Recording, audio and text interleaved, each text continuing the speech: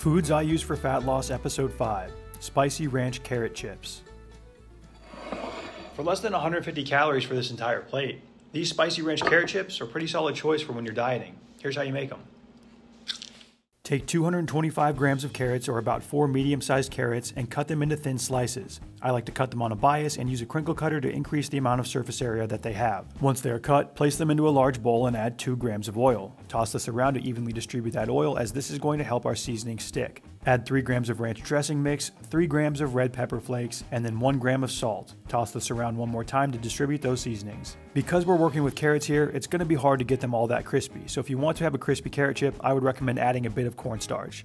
Add them to your air fryer basket, spread them around, and we're going to air fry these at 400 degrees for 12 to 15 minutes, shaking the basket halfway through. Once they've reached your desired level of brownness, pull them out, plate them up, and they are ready to eat. For the entire plate of these carrot chips, you've got 146 calories.